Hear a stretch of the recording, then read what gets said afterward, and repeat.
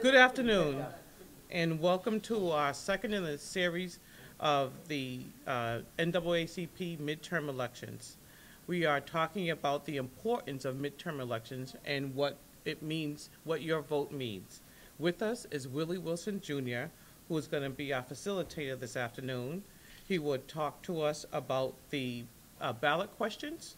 He would address the issues, and he will help us become informed citizens. Willie is a former educator. He has worked, is currently an adjunct professor at Stonehill, has worked at Harvard, and is well known in Brockton. We are excited to have him here for the second series, and we welcome here to the Brockton Area Branch Forum. Welcome, Willie Wilson. Thank you for having me.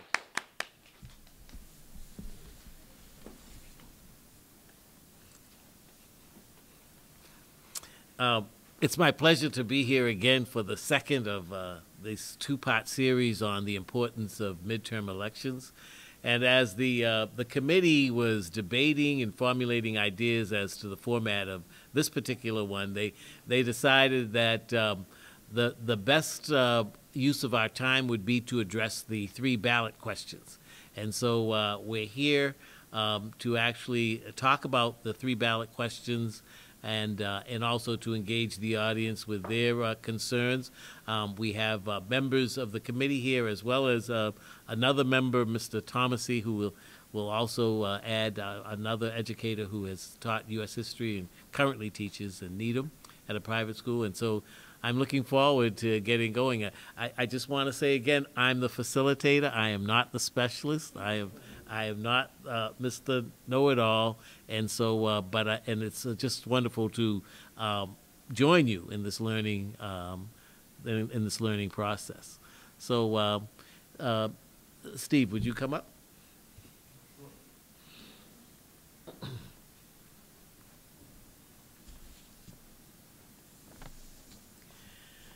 Hello. Now. The question was posed, what are the midterm elections and why are they important? Even though we talked about that in the first presentation. And I thought maybe, again, to just refresh people's minds, if you could answer that question, why are midterm elections, what are midterm elections and why are they important? I was thinking about this, particularly in this organization. Everybody here probably looks like people old enough to have voted for Barack Obama, and you can remember that night in November of 2008, how excited you were when Barack Obama got elected. I mean, I was down at Tampu, and I was like so juiced. It was wonderful. So juiced. I think Judge Kavanaugh used that phrase. Anyway.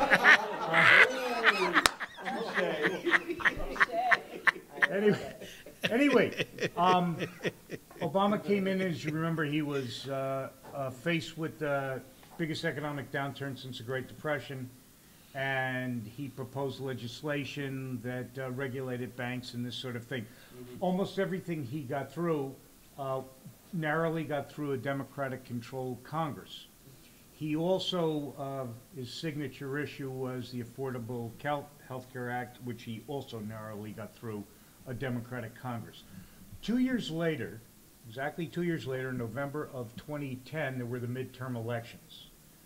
At that point, the Republicans took both houses of Congress, and for the next 6 years, Obama had to fight essentially a rearguard action.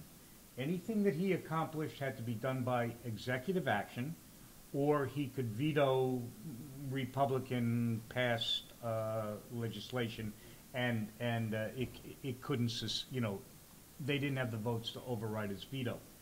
But his presidency for the last 6 years was hamstrung by the fact that okay, let me just statistically, this is actually true. If the exact same people who had voted for Barack Obama, the exact people, no more, no less, exact people that voted for Barack Obama in November of 2008 had come out in November of 2010 and voted for congressmen who said they were going to support Obama's legislation, then the Democrats would have had both houses, and Obama would have been his presidency would have been far more successful. Not just inspirational, but would have had a lot more achievements. And, you know, you look at that and you have to explain. I mean, I teach political science. I do this stuff all the time. I teach government and talk about this. If you look at why Obama inspired young people and people of color who had never voted before to come out. In 2010, when he was not on the ballot, right, they didn't have the same motivations. And I know he campaigned out there and was in many places and telling people the exact same thing. If you came vote for me, you got to do this. But it didn't work. So the midterm elections, now, whoever wins also, you know, the Constitution says that the Congress has two functions. One is to legislate, but the other is oversight. So that's why you have all of these committees, you know, that have particular functions. So now you're seeing the Senate Judiciary Committee. The reason that it may not be Kavanaugh, but another Republican judge is going to fly through next, is that they have the majority there. That's decided in midterm elections. So it's not just the presidential elections that are important. These are co-equally important, but they are less well noted, public media and all this sort of thing. And I just want to say, I want to underscore the 1940s, there was a song, Praise the Lord and Pass the Ammunition. And the last line of that song said, Praise the Lord, pass the ammunition, and we all will be free. And I want to use that line as a metaphor because people think that by voting in one election, as historic as it was with President Obama, that's enough. Democracy is a continuous process. And what happens is when you praise the Lord, pass the ammunition, and we'll all be free. The ammunition is the ballot box. It's political involvement. Like we have local congressmen and women, city councilors. You as a citizen, it's incumbent upon me to support them, to let them know what I'm feeling. And average citizens do not do that. Right. They do not do that. And so what I'm saying is, I think once you engage young people, it has to be a constant engagement. You can't just vote once and feel the job is over. And unfortunately, even people our age have missed out on midterms. Just the last election here in the Commonwealth. You know, some people didn't vote, and I said, aren't you going to, oh, no, you know, and you can't take that attitude. You have to be forever vigilant because what happens is there's an erosion of rights, you know, and that happens when the opposite party, I think one of the problems is the partisanship has been so strong. In the past, whether you were Democrat, Republican, or independent, there was this feeling that we could come together, there would be consensus, and all Americans would benefit. Now we have a party line. This is one of the reasons why some of the founding fathers were against political parties in the first place, because they felt that the party would be more important than the actual benefits of the average citizen. The thing about that was a great poem there because I remember when Obama was running, and you remember the hope signs. Everything was a hope, and I thought, I mean, you want to do what you can to get elected, but I thought he was a bit oversold. It was almost like Obama's going to come and save us. He's like Jesus. And the answer was that you have to save yourself. I was talking to people after this. You got to save yourself. You can't expect Obama to save you. The partisanship business, you know, we talk about this all the time. You know, Washington famously is against partisanship and all that sort of thing. I don't think that's avoidable. I think party is just a name for interest groups, people who are like-minded, like us here, get together and form groups, and then they name themselves, and that, in effect, is a party. I don't know that that's possible. You know, when we get to this third ballot, it's really interesting. I think it's kind of vague, and I don't think people much know what they're voting for. But this ballot is in reaction. It's a few years ago to the Citizens United case, you know, and everything is highly partisan. That was a case where people were favoring one party than the other, and it's interesting. The Citizen United case was a Supreme Court case that overturned McCain-Feingold, which was a wonderful example, maybe the last really strong example that I can think of a bipartisan effort. It was, John McCain, Republican, and Russ Feingold, the Democratic senator from Wisconsin, and they got a large majority, and George Bush signed that legislation with enthusiasm. And then it was overturned in the Supreme Court, on the basis of freedom of speech and that sort of thing. And I can't think of anything. That was back in 2004. And in my night school class, I would show the kids this film on how legislation is made. And the example that they gave in this thing comes out of Annenberg Foundation. The example that they gave was showing the McCain-Feingold and getting this through and trading this and that interest in order to get enough votes, etc. And I show it to them, and then I have to say, well, that's gone now. We only have Citizens United, which embeds partisanship, as part of the political practice, and I feel so sad. But what I want to do is, since he mentioned it, there are 3 ballot questions, because the committee decided to focus on the ballot questions. So since you mentioned that, that's ballot question number 2. Basically, it's a proposed law that would create a citizens commission to consider and recommend potential amendments to the United States Constitution to establish that corporations do not have the same constitutional rights as human beings, and that campaign contributions and expenditures may be regulated. A yes vote would create a citizens commission to advance an amendment to the United States Constitution to limit the influence of money in elections and establish that corporations do not have the same rights as human beings. A no vote would not create the commission. And so that's ballot question number 2. Ballot question number 1 is patient to nurse limits. The proposed law would limit how many patients could be assigned to each registered nurse in Massachusetts hospitals and certain other healthcare facilities. The maximum number of patients per registered nurse would vary by type of unit and level of care. And again, what happens is a yes vote would limit the number of patients that could be assigned to one registered nurse in hospitals and certain other healthcare facilities. A no vote would make no change in current laws relative to patient to nurse limits.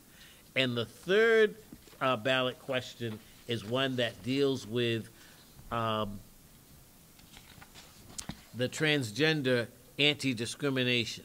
And this is the one where a lot of people were very confused, and the summary is a little longer than the other 2. This law adds gender identity to the list of prohibited grounds for discrimination in places of public accommodation, resort, or amusement. Such grounds also include race, color, religious creed, national origin, sex, disability, and ancestry. A place of public accommodation, resort, or amusement is defined in existing law as any place that is open to and accepts or solicits the patronage of the general public, such as hotels, stores, restaurants, theaters, sports facilities, and hospitals. Gender identity is defined as a person's sincerely held gender-related identity, appearance, or behavior, whether or not it is different from that of traditionally associated with the person's physiology or assigned sex at birth. Now, this one is a little, again, the explanation, goes into detail, but a yes vote would keep in place the current law, which prohibits discrimination on the basis of gender identity in places of public accommodation. A no vote would repeal this provision of the public accommodation law.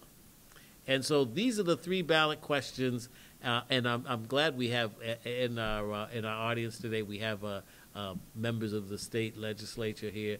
But again, One of the things I do want to say is there would have been more questions on the ballot, but the legislature actually had a meeting and they were able to address some other issues via legislation, so we don't have as many. And one of those dealt with the millionaires' tax and so forth.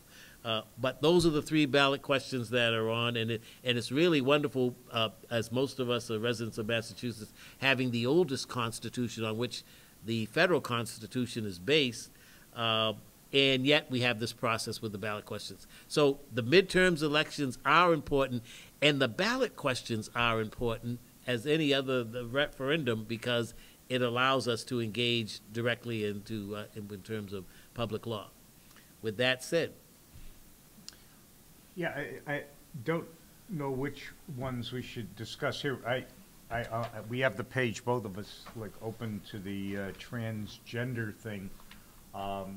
Just to, you know, there aren't a pro and con side here, so, you know, I'd tell you my point of view, and I feel a little guilty about that because there isn't somebody that would tell the opposite.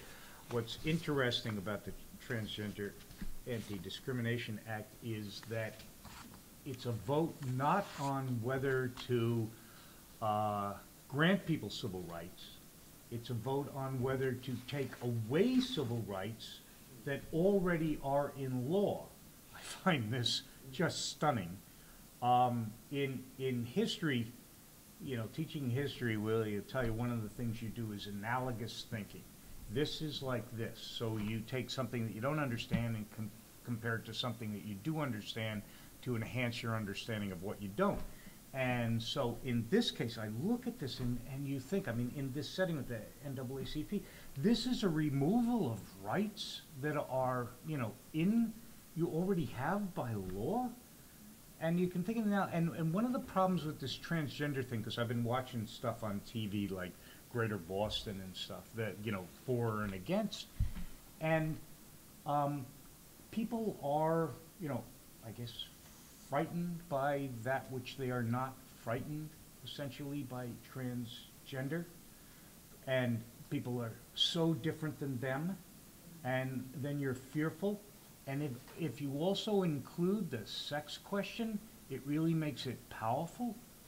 And I think about, Jim Crow days, and what were the justifications to keep people of color, you know, without rights? And it was that they were so different, and that when you put in the sex business, you know, that these people who defile the white women or whatever, when you put that in, it put this new, like, element of emotion in it. And I just look at this and I think, well, how many people are...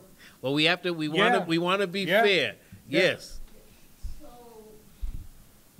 usually a law comes on question, a referendum question like that. There has to be a history of how this became a question, right? So, does anyone know what happened that this particular question is being voted on? Because if it's based on the law we have in place already, right, that transgender people can use, say, public restrooms, that whatever they feel is the one that they want to use, and there's been no incidents of problem with the current law that we have that gives them that freedom, so how do we come to have a question like that? That's an excellent, right. Repeat the question. Into the microphone. Okay. Oh, you have to come and repeat it. Oh, yeah. Well, first of all, essentially what she is saying is because how did this come, we have current law, how did this law come into being? What incident spurred this? And I'm not certain, but I want to read you the current law we have. A vote yes is in favor of the current law. Let me tell you what the people who are against it, the opponents, say. Voting no repeals the bathroom bill law and prevents men from entering women's bathrooms, locker rooms, dressing rooms, and intimate spaces. The law violates the privacy and safety of women by allowing any man identifying as a woman, including convicted sex offenders, to share women's facilities. Under the law, any attempt to block a man from entering a woman's locker room, dressing room, or bathroom could result in individual penalties of up to $50,000 and a year in prison. Businesses are also affected, like a female spa owner who faced a discrimination claim for declining to wax the genitals of a man identifying as a woman. No law should make women and girls feel unsafe and exploit their privacy and security. The Massachusetts legislature passed a law that goes too far, even refusing to include a provision to exclude convicted sex offenders. A no vote protects women's privacy and safety. So what has happened is one of those things has occurred. Now, the current law is supported by law enforcement, Massachusetts chiefs of police, Massachusetts major city chiefs of police, women's organizations, and Massachusetts Parent Teachers Association and others. So the current law exists, but you raise a good point. What has happened, and I'm wondering how that specific incident was adjudicated, because that's it. But here's the thing. I don't remember. I want to tell you, I don't remember what you raise a point, and I don't remember, to my knowledge, any incident that has come to the fore. So that's why I don't know. What, do you know this? Did this happen in Seattle, this particular event? Here, this didn't happen in Massachusetts. The one that is cited here about the Waxing genitals. of the genitals. Yeah. See, I think it could have been they looked at other states and they brought a case in, because I don't know of any case. Claire, maybe you can help me. I don't know of any case that's occurred here. Go up here. No, I'm. Well, we can repeat what you said, yeah. I think what people have to be very careful to realize is that the opponents of this ballot question that want to repeal the law focus on bathrooms as a public accommodation. When we speak to public accommodations, this bill addresses the fact that we do not discriminate about people based on gender identity in all public places. That are movie theaters, restaurants, bowling alleys, and somehow that gets lost with the opponents of this ballot question. They focus on the public bathroom because it tends to incite fear in some people. Mm-hmm. There is no single documented case in Massachusetts of this happening. Thank you. There are some communities, for instance, I believe Cambridge has had this on the book for 20-plus years, and there has never been an incident.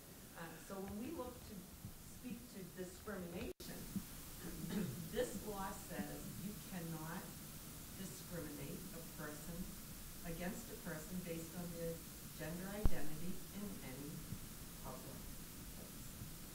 Thank you. State Representative Cronin, could you just clarify something? What had happened with the several of the ministerial alliances across the Commonwealth, their concern was that the law has extended, and I think it may have, some of the more conservative groups may have sued Attorney General Healy on this, but with respect to public accommodations, does this law include houses of worship?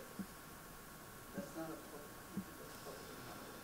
Because I think that was a lot of pushback from clergies across Massachusetts, that it included houses of worship. I believe there's a lot of misinformation Okay? being spread. Because I've never, on the law, it doesn't say, it doesn't mention houses of worship. Well, I don't know. That's a good question, though.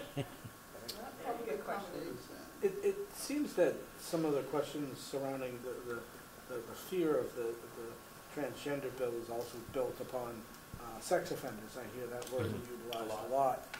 Wouldn't it be easier to address that in a legislative body that would prohibit sex offenders from, it would make this, Prohibit sex offenders from committing other crimes. I mean, if the worry is the sex offenders are going to suddenly become sex offenders more, I guess, if they're allowed to go into different bathrooms, I mean, Yeah, I know, I see that, but is a sex offender going to go through the whole process of transgender identification and all that in order to be able to legally go into somebody else's bathroom? It's an absurdity. Yeah, It's just an but that's what absurdity. but that's how, this is their argument.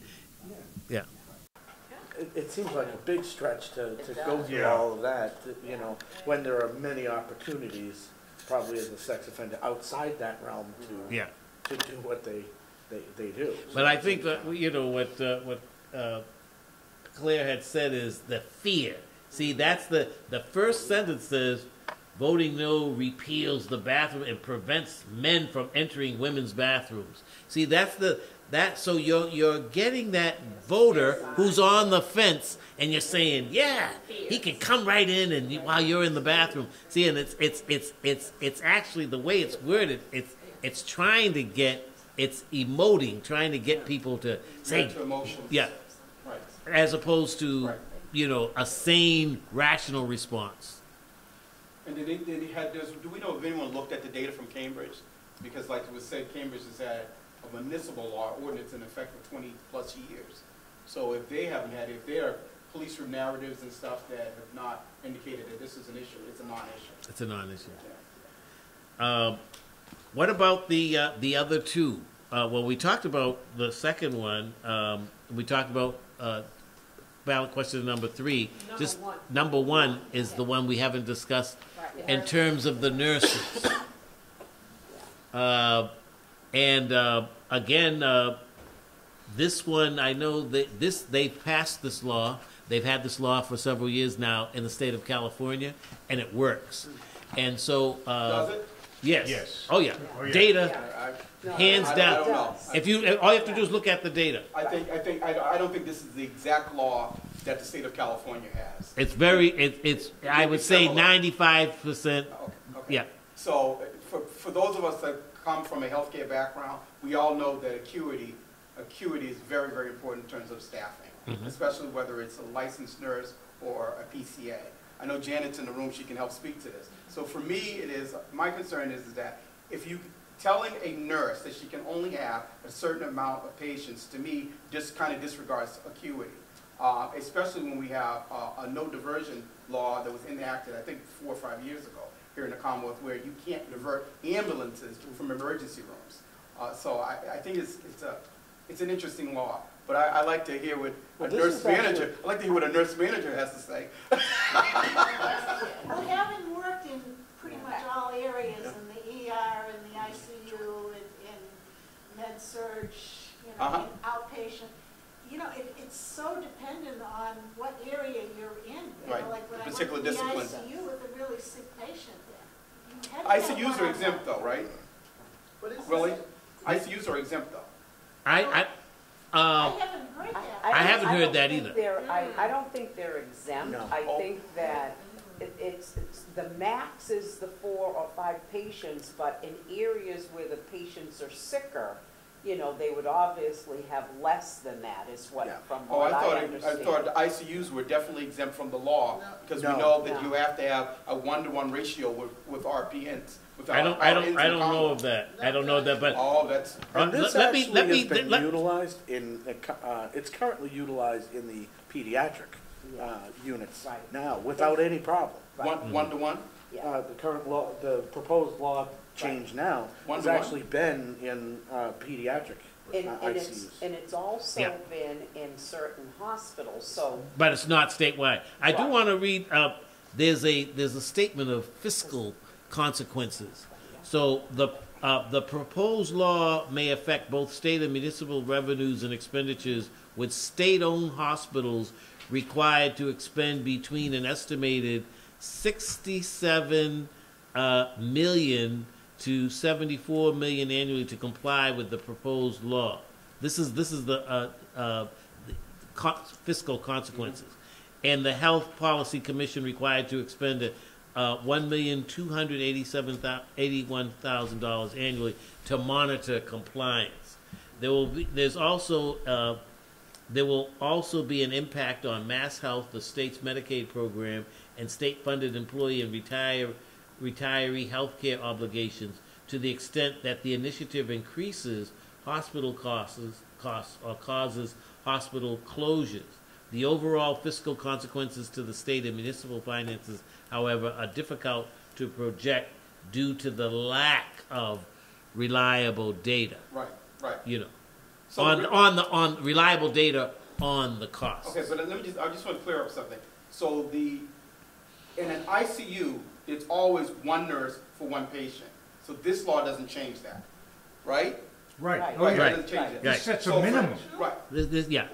So, but what this law does, it brings it into other modalities. So it'll bring it into med surge, it'll bring it into oncology, it'll bring it into general beds. That it'll be one nurse for one patient. It's not about. Well, hey, No, listen, no, wait a minute. it's Let me listen. This initiative establishes a safe maximum for the number of patients assigned to nurses in all hospital areas to ensure our Yeah. patients receive the care and attention they need. It provides maximum flexibility, requiring hospitals to adjust registered nurse staffing levels based on the needs of patients, and does so without reducing other members of the healthcare workforce. Okay? Does it mention acuity? No, there's no mention of There's no acuity. mention of acuity. But let me talk about those who are against it. You know, those who are against it say that Massachusetts hospitals rank among the best in the nation, but question one will put the patient care quality and safety at risk. It forces rigid government-imposed nurse staffing ratios at every hospital, overriding the professional judgment of nurses and doctors. That's hospital administration. Yeah, this is the opposite side. Yeah. Question one, they said, would create massive unfunded government mandate costing more than $1 billion in higher health care costs annually, causing community hospitals to close and forcing others to reduce emergency, addiction, and behavioral health services. Question one, this is what they're saying. That's their argument. Higher costs, rigid mandates, one size fits all health care, and so that's the opposite. As to those who believe that, in fact, it would be a benefit. Now, the data from California does show that, and it's 95%, that's another thing. 86% of the nurses here in the Commonwealth agree with yes on. So the no vote are some nurses who've been co-opted by administrative. You don't think this is job security for nursing? I think it is, but I'm just saying that it's the administration, it's the hospital administrators, and that they've reined in some nurses to support them. 86% of the rank and file nurses are in favor of a yes vote. And I just wanted to say that the few nurses that are voting no, what they're saying is that we should have the right to dictate and to decide how many patients that we care for. And clearly, I agree with that to some extent, but there's more to it than that. Right. So why can't that be a part of the collective bargaining for those nurses that are unionized here in the Commonwealth? Really, seriously. Why does there have to be a legislative involvement or the involvement of these But it sort of? it doesn't work that way. Nurses don't decide it. Hospital administration decides. Not in union shops like Brigham and Women's. I disagree. Brigham and Women's is a union shop. This can be a part of the collective bargaining. Oh, my wife is in M&A, and she's involved in the collective bargaining at Newton Wellesley Hospital, and the idea that the nurses can set their own rules is not true. These days in this country, what unions do is fight rearguard actions to keep the takeaways from happening. Generally. So they really don't have that kind of thing. What you need is the support of something like this to back them up. All this talks about is the maximum amount that a nurse has to have, so you can't give her more than that. The other side is saying things like, oh, there's a nursing shortage. One of the reasons there's a nursing shortage is that nurses don't want to take on these excessive workloads that they have, so they go into other fields, or they go down in the south, or they go to work in medical buildings where they're not actually doing patient care in a hospital. That's what it is. Or they're requiring nurses to obtain So this type of law, bachelor's degrees that they didn't have to previously attain. Right. so this type of law right now only exists in California, or is there somewhere else? The only other state that I know where it exists is California. But I do want to mention something else. It does, even CNAs, certified nursing assistants, and others feel that this is going to help elevate the standard of care for Excellent. patients. Yeah. And I have to, as a educator, and having nurses in my family, and all of them have said that it's a yes vote for the same reasons that Mr. Thomas had mentioned. It's going to bring up a level where they can even have further decisions in terms of input into the healthcare of people in the state. My daughter's a nurse. What's she saying? She said, safe patient care means safe patient ratios. Do you agree? Now, one of the things you should realize is before California, one of the things that they don't talk about, the number of accidents and mistakes due to patient caseload, they have dropped. That's why I say if you look at the data in terms of the state of California, they've dropped precipitously, and they have shown this data hardcore. You can't argue with the facts. I'm not Trump. I'm talking about real facts. that you can actually see patient care in terms of how it has improved. And then I think that's the reason why I think you have 86% of the nurses who are in favor of this. The reality is, Now they want safe patient care. I mean, But the they safe- can't overload They should them. say that about California, though. Hmm? They should. But they Well, can't. you know what, They can't say that. They can't say that about California because the safety ratio or the safety issues in the Commonwealth are probably just as low. So you're not implying that there are safety issues here in the Commonwealth with respect. No, to- I'm just saying that there's going to be greater keep the debate improvement. Nurses I'm just are keeping the debate going. Yeah, I see. Sorry, guys. Nurses are overworked Yes. and have too They're many tired. patients. Right. You have safety issues. Right. My sister was a nurse for 40 years. It's hard, and the doctors get all the money. Okay, Yeah. so Oh, we don't want they to go do there. all the work. Nurses Yeah. do all the work, Yeah. and doctors. Yeah. get all Now, the you know, money. now your sister practiced in North Carolina, right? But she started in New York at Harlem Hospital. Okay, all right. Okay, Amen. All right. all right. Okay. So, but what I'm saying, I think it's an issue that we need to look at because most of the nurses that I know, even today, work 12-hour shifts. That's true. Yeah. That's hard Yeah, to 12 do. Yeah, Taking yeah, care yeah. of an inordinate amount of patients. We need Most to- of them choose that. No, I know. That's 12. But 12 they for do. yeah. I mean, 412 is the Yeah, standard. you're not forced to do that, but, A lot of nurses do work 12. no, they 12-hour do, shifts. especially in the big hospitals. Yeah. Yeah. So the question about the thing about these ballot questions, one of the things that people have said, especially a lot of young people that I've heard across the Commonwealth, they say that the ballot questions matter to a certain degree, that the legislator can just turn around and just change everything as they did with the sales tax law. no, the millionaire sales tax. I knew that was unconstitutional. The No, other- no, no. There was a sales tax Sales reduction. tax. Yeah. Sales tax Down to- reduction. Oh yeah, that one, yeah. So if they can, if the no push at our great team here, but if the citizens say this is what we want, and the legislators can come and change that, why waste our time on ballot questions? No, they don't actually change it. What they do is not implement it. Implemented or not. Isn't that just as worse? Isn't that? Well, No, it's not changing. I mean, What- no, you have wait, to wait, be accurate and the about what difference. they're Explain doing. the Yeah. difference between binding in terms of the Right, referendum right. and non-binding. Binding. Yeah.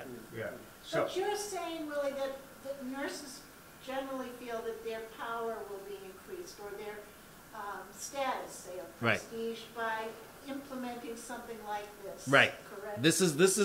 That's what they're saying. 86% of the nurses are saying, and these nurses, it's not by accident that we have the best medical care and that we Correct. have, a state system in terms, we had the Affordable Care Act before it was federalized, That's right. but what they're saying, this is logically another step to ensure that we maintain that care. So it We, puts because some teeth because into this. exactly, and the reason why they're so proactive is because of the aging population of the nation. So as many, you know, we call it aging in place. Right. So they Right. want this in place so they can continue to provide the high standard of care that they've been doing. And tell the community, so what will happen if it fails? Oh, Are we gonna have a lot of deaths? Oh, What's gonna happen? I don't know. That's a good question. I'd have to defer to a nurse. I don't think it's gonna fail. I don't either. I don't think so either. I don't think so either Do because. we know how much money has been spent so far on the No campaign? Oh, and you know what? I'm glad you raised that question. The question was, do we know how much money has been spent by the No campaign? And I don't know. And I'm wondering how much of that money is out of state. It's interesting that when I look at that commercial, the one against the ballot initiative, they say the patients will be hurt, and I'm thinking, I was mentioning my mother's been in the hospital 11 times this year, and I'm down there and I'm thinking the patient's going to be hurt by better nursing care. I don't see that one. And the other thing, though, to show you that it is out of state money and stuff. The line about government intervention, I mean, this anti-socialism kind of thing that's been going on since World War II, McCarthyism and everything, that kind of idea that government bureaucrats are somehow going to set your patient limits and stuff, that's another emotional hook. It's not reasonable. All they're saying is, oh, you're a patient, you're going to get better care. My wife comes home every day, and I hear story after story about how they give her more to do, more to do, more to do. These consultants are hired. She works for Partners, giant organization that's making money hand over fist. They send out consultants, time and whatever, time and time and motion consultants to talk about this. So, for example, she does one of the major things she does is pre-test interviews. She used to get 30 minutes.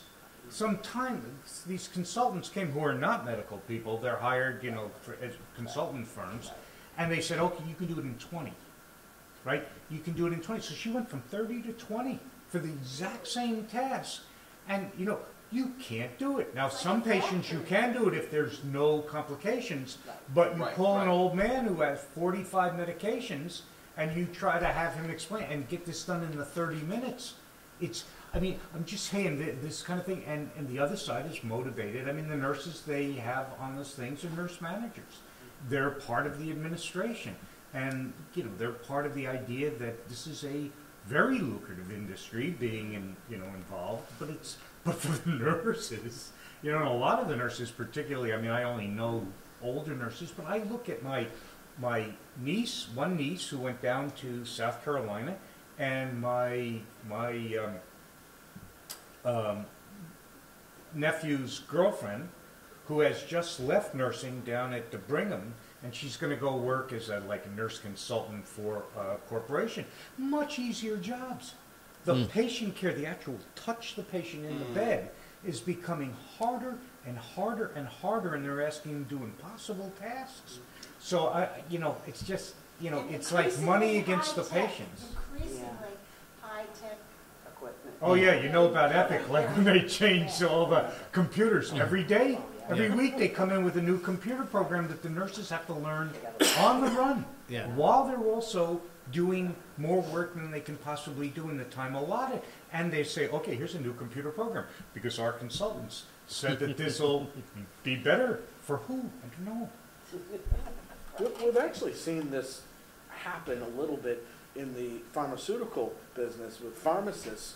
They had consultants that would come in and say, you can write so many scripts in such and such a time. And what you found was now the care, you don't see, the pharmacists aren't doing as much as they used to be. They're doing more, but what they used to do is different than what they're doing now, because it's been relayed to a pharmacy tech. And a pharmacy tech, for better or for worse, can be an 18-year-old kid who takes 6 months training and is now dispensing medication. Correct. And it's a dangerous precedent we're setting, where we're going to end up relying on CNAs, for better or for worse, to provide For patient the bedside. care. And I think that's not good. And you know what? And I'm glad you mentioned that because the CNAs, I teach CNAs. So what's going to happen is, you're going to have what they're now required to do, even in terms of training, Yeah. is more and more, and yet the pay is still Pay low. is you know. beyond paltry. And also, that's an area. I know one CNA. She was upset when we did a series on immigration, and she said to me, she said, "Mr. Wilson, what bothers me is even though I'm qualified and I have great credentials, when I go to a patient because of my accent, I'm received differently than my white counterparts." And so, that's a whole nother level in terms of interaction and so forth.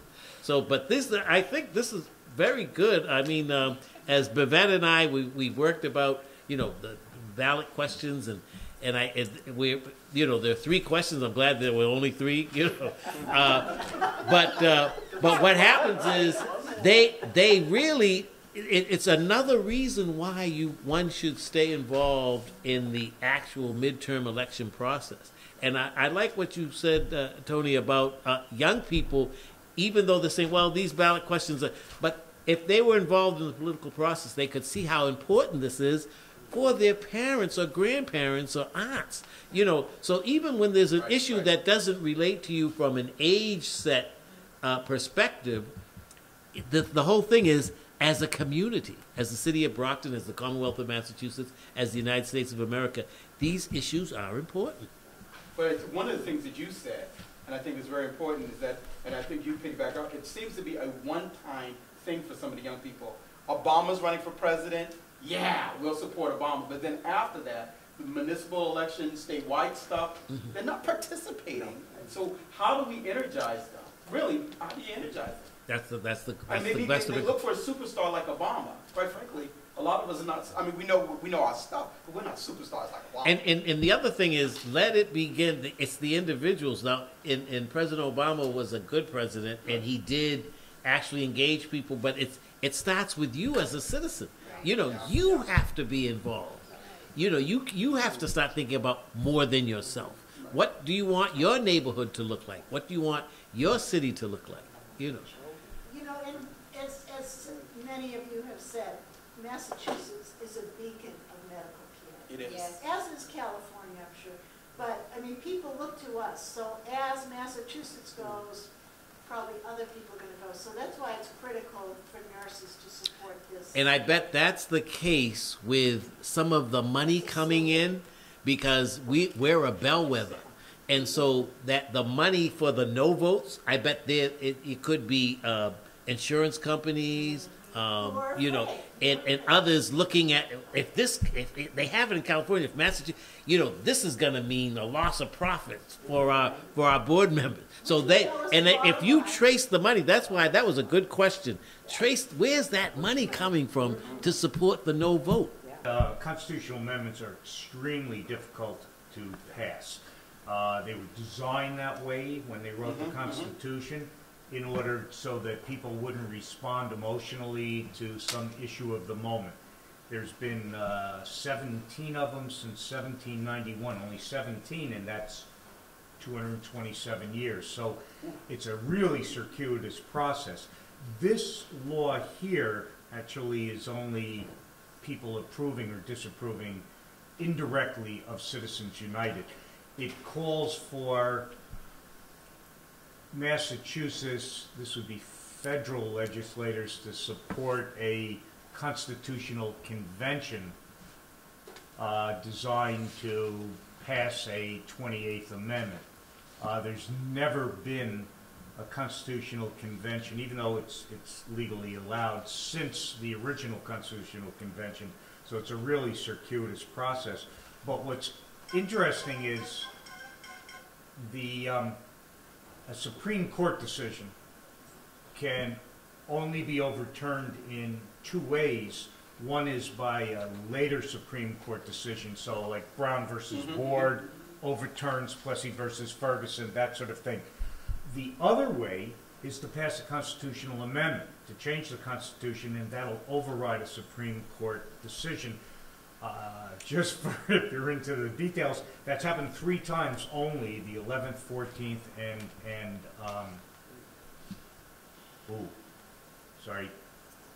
the amendment for the income tax, federal income tax. The original Constitution specifically prohibited a per capita income tax, so there was no federal income tax until 1913. So they had to pass a constitutional amendment. They had tried it legislatively to get an income tax, but they had lost in the Supreme Court. So they had to pass a constitutional amendment. Those are the only 3 times.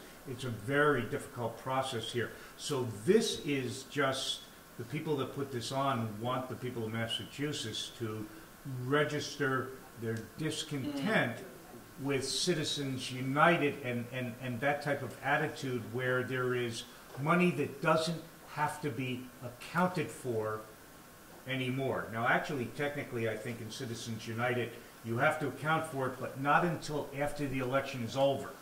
So the door is already closed and you can find out where the money is. And to piggyback on your point, those in favor say the Supreme Court says that the laws limiting political spending violate the First Amendment.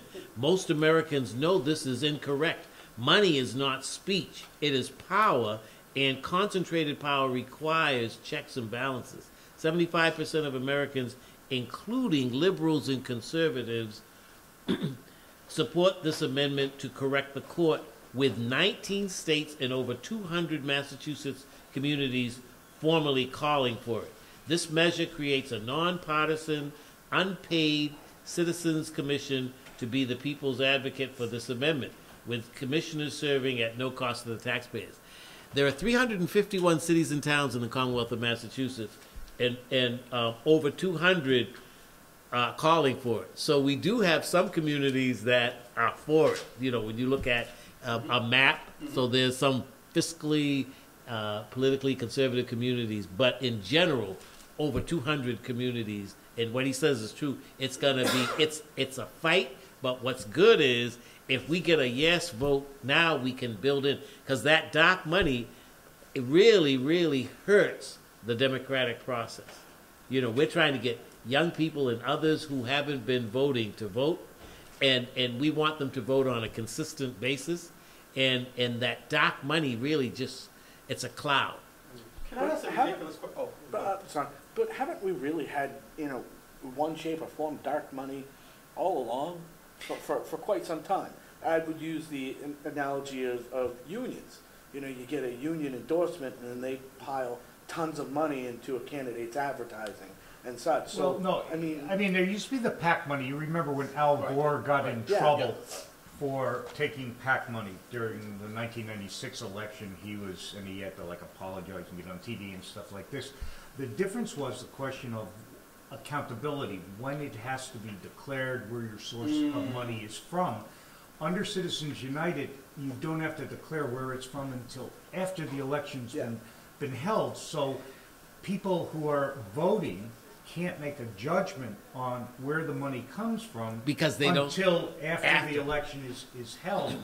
That's the thing. One of the more interesting things I just read for the first time, the against, the people that want to maintain it, and it's just a small thing. It's from Massachusetts Fiscal Alliance. oh, you know them very well. And basically, if you read this, and I'm not going to read it to you, it says Citizens United is good because it protects your freedom of speech. They actually come up, It actually says Citizens United is good. I mean, those words right here. And see, that's what's confusing for the average citizen. They, you know, that's why I love this, the booklet that Secretary Galvin puts out, is because it tells you what a yes vote and a no vote is. Right. But, you know, he lays it all out there. How many citizens read it? Right. So you can really tell the difference, you know, as opposed to just listening to a television ad, you know. So can I ask maybe a basic or ridiculous question? I know there's some lawyers in here. Why can't they just, the Congress, go in and say, we want the money to be known at the time that it is given? So they can't do that without us going through this big change. Oh, I'm sorry. Congressional legislation can't overturn a Supreme Court Period. Yeah. decision. There's no way around that. No. No. No. All right. What, can I answer that? Isn't it Congress that wants to get these donations that are not disclosed?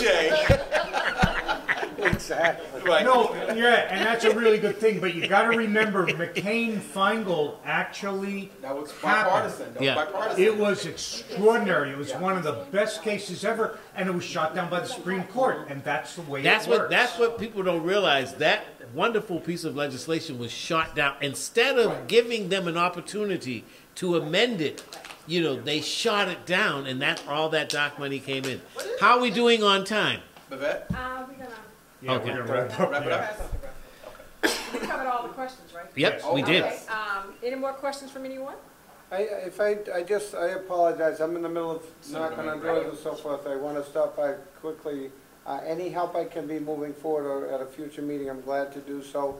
Our delegation, I'm sure, has already spoken, we're all united, working on behalf of the community here. Those questions are very important, it's very difficult to get the correct answers out to the public because there is so much misinformation and a lot of outside money on all of these things. We've all been subject to outside mailings. Mass Fiscal Alliance, they may have a headquarters in Massachusetts, but their main headquarters is in another state that has different campaign guideline laws than we have in the Commonwealth of Massachusetts. So that's how they do these mailings. And you mentioned unions. Unions are only limited to $500 individually from the union to a campaign. They can form a PAC like other sides can form a PAC, but they still have to disclose that. And that's a big difference. This other money that they disclose after the fact so no one knows where it's coming from. And they can even, because they mentioned freedom of speech, they can even make up a lie about somebody, and you got to fight it after the fact to get the facts and the truth out there. So, and I am a very strong supporter of the nurses' question one. I have 3 relatives who are nurses. There is a lot of information. I've seen it firsthand, and I hate to use the analogy, but a truck driver is only allowed to drive so many hours on the road before they have to rest and so forth. A nurse is forced to work overtime, and then they're giving out meds. You don't want them to make a mistake on medications to our family relatives and so forth. And if they're forced to work overtime, they're tired. And I've seen it firsthand, and I know we all have. Emergency rooms are overburdened now. They're putting out threats that, oh, you're going to cause a disruption and all this stuff. It's a bunch of malarkey. Thank you. Yep. I've seen it firsthand. My nephew had to go to the emergency room at a local hospital, and they had people in beds in the hallway waiting to be seen. So there's not enough people now. And there's some hospitals that abide by it. Mass General in Boston does a great job. They have a great level of ratio with staffing levels, but some of these other hospitals not. And they're even giving out literature to patients when they're coming in the door, non-profit hospitals. And that could be a violation. Right. I mean, they're scaring the patients as they're walking into a hospital room, so. Thank you for all you do. Thank you. Well, thank you again. This has been a wonderful forum. Thank you for so informational. It's like I sit here and I learn just so much listening to the two of you talk. I want to thank Representative Cronin for being here in our presence and for attending and giving us her time on her very busy schedule. I want to introduce our president, Phyllis Ellis, who I'm sure will also Stop shaking. Do a remarkable closing. President Ellis. I want the opportunity to introduce other members of the committee who are here to show how well attended and how diverse our Absolutely. NAACP executive board is. So Ray, come on. Ray, Leona, We need diversity. Janet, That's me saying Bishop, that. put your phone down. You're on the. You don't have to I'll stop hold your taking camera. I think it's not often that people see all the members of the executive. These are not all the members, but these are just some of the members.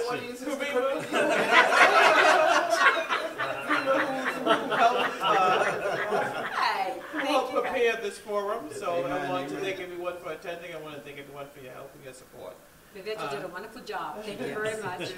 Thank you, and look out for our next event, you're which welcome. is our next event.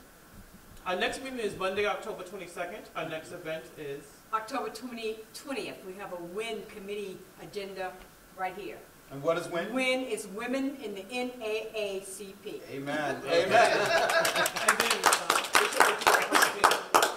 Oh, you want me to do? Oh, Yes. absolutely. Yes. Let us bow our heads. Father God, in the name of the Jesus that I serve, from Abraham to Jesus, we thank you for the bringing together of our leaders, the bringing together of our community. Lord, we leave here on one accord. Lord, we leave here with your blessings, and we leave here in the spirit of voting.